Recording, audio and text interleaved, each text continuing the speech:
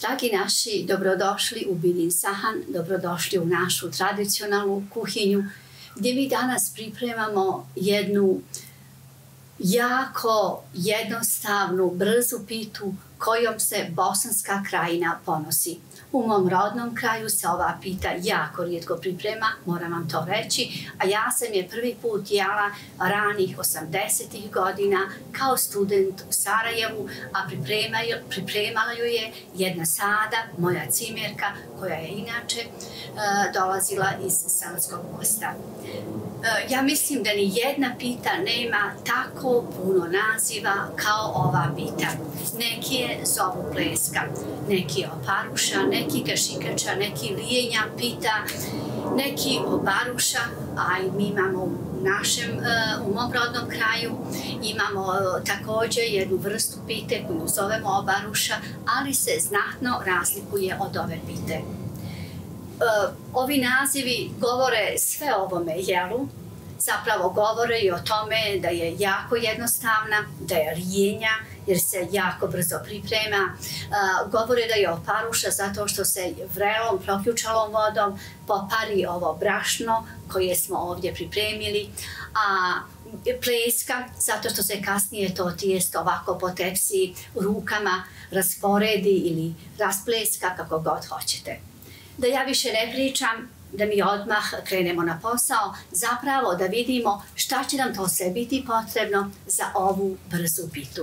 Ovdje u ovoj stijeli sam pripremila tačno 600 grama bijelog brašna tip 405, koje inače koristimo za sve vrste pita. U kuhinji, u šerpi na šporetu se grije 800 ml vode koju smo posolili i u koju ću kasnije dodati jednu čajnu kašičicu pravog masla. U ovom sudu imamo 600 ml mlijeka koje ćemo također kasnije posoliti i imamo 2 supene kašike mladog domaćeg kajmaka. Ovdje je tepsija. U tepsiji je jedna supena kašika pravog masla, tako se nekada davno ova pita pripremala. Maslo ćemo rasporediti po tepsiji i vidjet ćete kako će to kasnije izgledati. A prije nego što počnem da dodam da se ova pita uglavnom pripremala za doručak radnicima koji su ranom zorom odmah nakon sabahskih ezana odlazili u polja, radili teške poljske poslove, pa onda negdje oko 10 sati dolazili svojim kućama na doručak, a tada su im domaćice pripremale ovu kaloričnu pitu kojoj su se oni jako radovali. Nakon opranih ruku sjedali za sofru, najčešće su to bile mobe, i uživali u lezetluku ove jednostavne pite. Pa da i mi odmah krenemo na posao.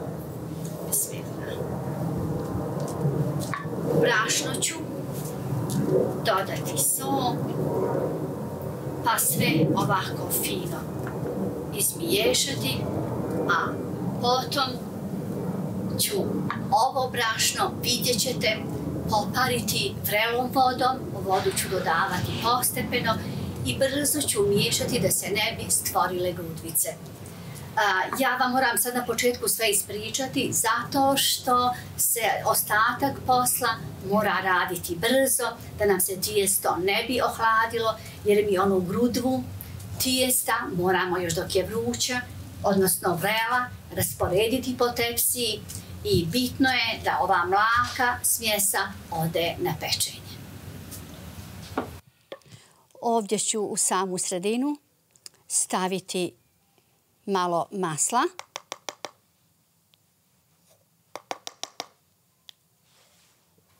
I sada, kao što sam malo prije rekla, sipat ću 800 ml vrele vode.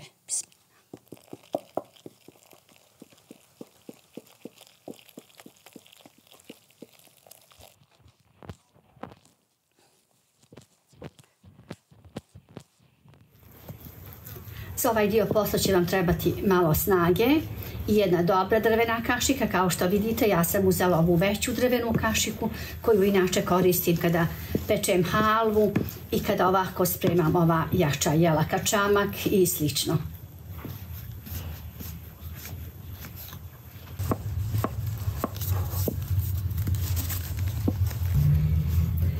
Ja se, Boga mi, umorih, a pitam se kako je to nekada našim majkama bilo kada su ovu pitu pripremale za mogu. Ovo je dovoljno, naš cilj je da ovo tijesto ostane što toplije, tako da ću ja sada po tepsiji rasporediti ovo maslo. Mnoge domaćice ovu pitu pripremaju na ulju, ali ja sam od moje sade naučila, tako je pripremala njena nana, da se ova pita uvijek pripremala na pravome maslu, tako je to nekada bilo, a sada su ove nove varijante, znači pripremaju se na ulju. I sada je moment da ovo tijesto prebacim ovdje u tepsiju, gdje ga treba nekoliko puta na ovoj masnoći okrenuti.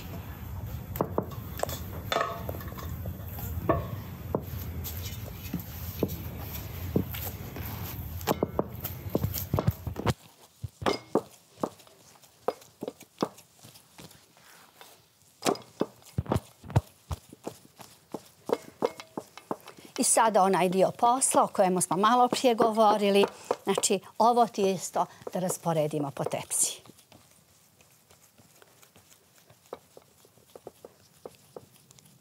Pita treba biti tanka.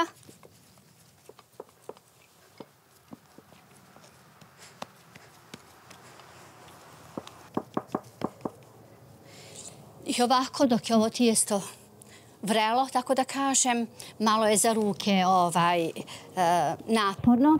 Rasporedite ovo tijesto. Ja uvijek ostavim ovu burmu, tako mi to u mom rodnom kraju kažemo, na više, jer to kasnije budu baš lijepe hrskave korice i to od svih nas mitko najviše voli da jede. I kad ovako lijepo rasporedite, da vam kažem, moja tepsija je 36 cm, što je pleska tanja, to će kasnije biti ukusnija. Sada nam preostaje samo da je našaramo kašikom, možete je našarati kako god hoćete, ali tradicionalno ona se šara kašikom. Zbog toga je neki zovu kašikača, jer se šara zapravo na onoj zalogaje kojima će se kasnije zahvatiti kašikom.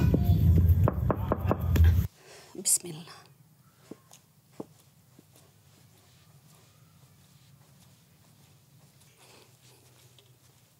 Ja moje tepsije čuvam i uglavnom ovako ove poslove radim drvenom kašikom. Nekako mi žao da se tepsije oštete. U vremenu dok sam ja pitu pripremala, pećnica je već bila uključena na 250 stepeni, pa ćemo sad odmah ovo vruće tijesto staviti na pečenje. Naša pleska, odnosno kašikača ili linja pita je jako tanka, uvijek je tako pripremam, tako da i neće trebati puno vremena. Na toj temperaturi će, ja mislim, biti dovoljno nekih 25 minuta, a najbolji znak će biti ove ivice, odnosno ova burma, koja će da plaho porumeni. Pa da nosimo na pečenje.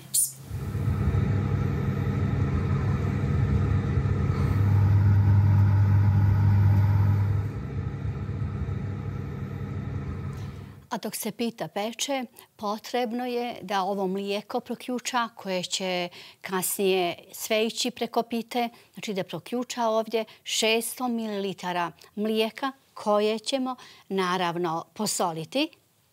I tu ću dodati, na početku sam rekla, jednu supenu kašiku masla, da se sve to skupa otopi i proključa i kada pita onako izađe iz pećnice vruća, mirisna, da je odmah zalijemo ovim toplim mlijekom.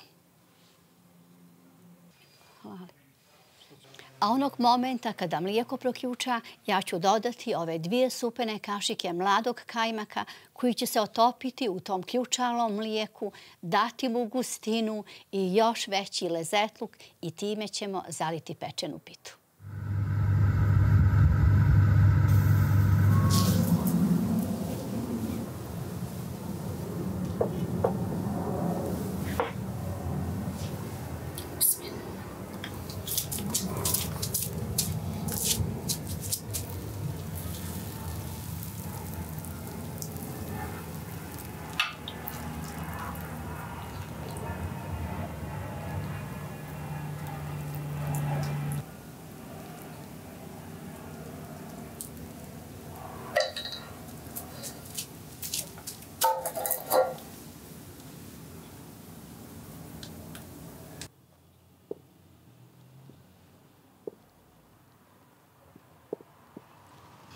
ovako zalivenu pitu.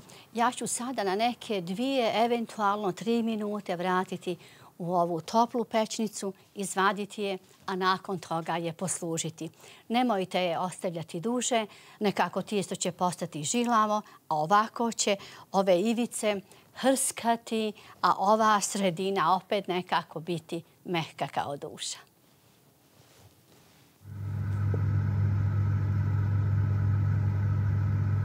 Dragi naši, evo je na našoj sofri sva mirisna ispod ovog toplog bijelog prekrivača.